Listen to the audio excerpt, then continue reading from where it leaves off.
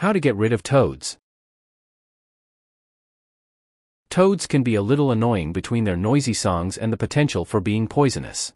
However, before you commit to getting rid of the toads, consider these facts. Many toads are endangered, and if left alone in your yard, they will help keep the pest population down so you'll have fewer mosquitoes to contend with. In fact, if you live in an area with a rainy season, it may be nearly impossible to keep the toads out. As soon as you remove some, more will enter your yard.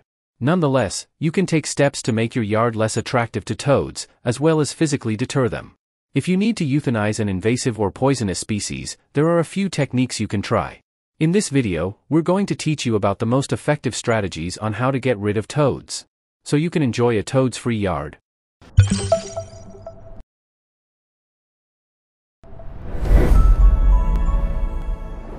Welcome to The Guardian's Choice. This video will tell you how to making your yard less attractive to toads, removing toads directly, and euthanizing invasive and poisonous species. Follow all the steps in this video for the best results, and don't forget to subscribe to get all the household tips and tricks you don't want to miss. Method 1. Making your yard less attractive to toads. Number 1. Turn off the outside lights. Insects are attracted to light, and toads and frogs will show up when there are insects around. Make sure the lights are off unless you're outside, and you'll reduce the insect population. Also, put shutters, blinds, or curtains on your windows so less light leaks out from inside your home. Number 2. Get rid of water sources. Water sources, like small ponds and fountains, will attract toads to your yard, particularly during breeding season. To help reduce the attraction, take out these water features. Also, pour off any standing water in buckets or other areas. Even bird baths that are low to the ground may attract toads. Toads like to lay eggs in the water during breeding season. Keeping the water moving with a fountain or waterfall will reduce mosquitoes, a popular attraction for toads. However, toads may still venture into your yard to lay eggs in the water. Number 3. Mow the lawn to keep it dry. Mowing the lawn often will keep the insect population at bay, which in turn will deter toads. A short lawn also gives toads fewer places to hide. Try to mow at least once a week in wet areas. Number 4. Remove outdoor pet food bowls. Toads are attracted to dog and cat food, so if you leave food out, you could be attracting toads. If you need to feed your animals, only leave the food out for a short while. Pet food can also attract insects, which the toads enjoy. Number 5. Add a silt fence around your yard or water features. Make a fence that's 2 feet (0.61 meters) high and 1 foot (0.30 m) below the ground. Bend the bottom of the fence outward to make it more difficult to dig under it. A silt fence is a cheap, temporary fence used to keep out sediment. Number 6. Clear out dark, covered areas that toads like to use for hiding spots. Toads like dark and damp areas, away from the sun. Look around your yard for anything they could hide under, such as old pots, propped-up boards, and any other debris you may have around. Eliminate these areas to give toads fewer places to hide. They also like low hedges and other ground covers, so take those out if you want to deter toads. Did this video help you? Let's comment below, yes or no.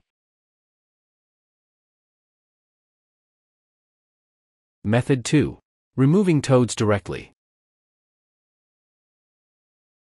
Number 1.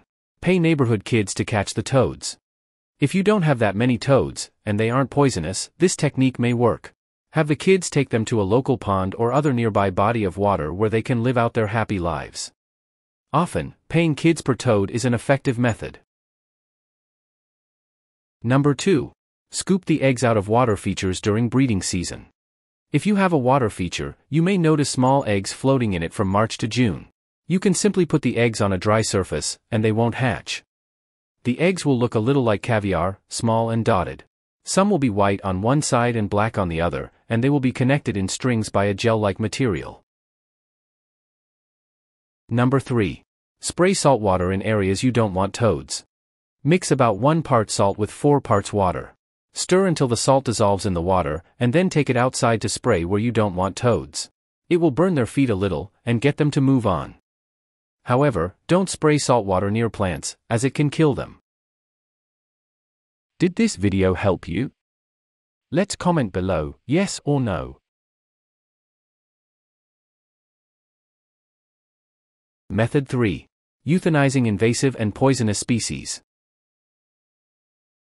Number 1. Identify the toad first to make sure it's not endangered. Many amphibians are on the endangered list, and it's illegal to euthanize these species. Check online for the local species in your area, and research which ones are endangered. Invasive species are ones that are not native to the area, cause destruction, and deplete the natural resources for the native species. In some cases, it can be good to euthanize these species so native species thrive. Number 2. Euthanize toads with benzocaine ointment and cold. While wearing gloves, spread about 1 inch (2.5 centimeters) of ointment down the toad's spine.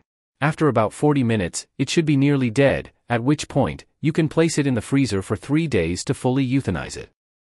Once the toad is completely dead, place it in the trash in a plastic bag or simply bury it deeply in your backyard. Number 3. Try a citric acid solution. Add 1.3 pounds, 0.59 kilograms, of citric acid powder to 1 gallon, 3.8 L, of water, which is a solution of about 16%. Spray the mixture on the toads, and it will typically euthanize them. You can find citric acid online or at gardening stores.